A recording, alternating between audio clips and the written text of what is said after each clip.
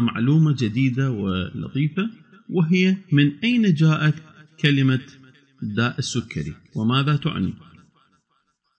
طبعا الكلمة الإنجليزية لداء السكري هي diabetes، جاءت من الكلمة الأغريقية التي تعني سيفون. والسيفون كنا نعرف السيفون هو شنو؟ نزول الماء أو السائل من مكان مرتفع إلى مكان منخفض، يعني بسبب اختلاف الضغط.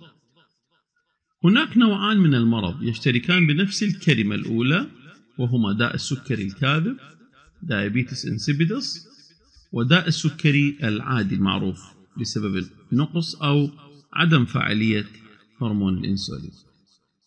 شوف الكلمة نفس الكلمة diabetes يشتركن بنفس الكلمة الأولى diabetes insipidus داء السكري الكاذب، وداء السكري هذا المعروف اللي بنوعين أساسيين هما التايب 1 والتايب 2، النوع الأول والنوع الثاني.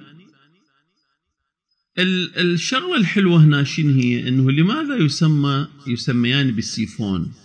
هسه نعرف شنو ليش سموهم بالسيفون، لأن كل المرضين يسببان غزارة في التبول polyuria بما يشبه السيفون، يعني كأنما دا ينصب انصباب مثل ما ينصب السائل من مكان مرتفع إلى مكان منخفض. معلومة حلوة حبيت أفيدكم بها، شكرا جزيلا لكم.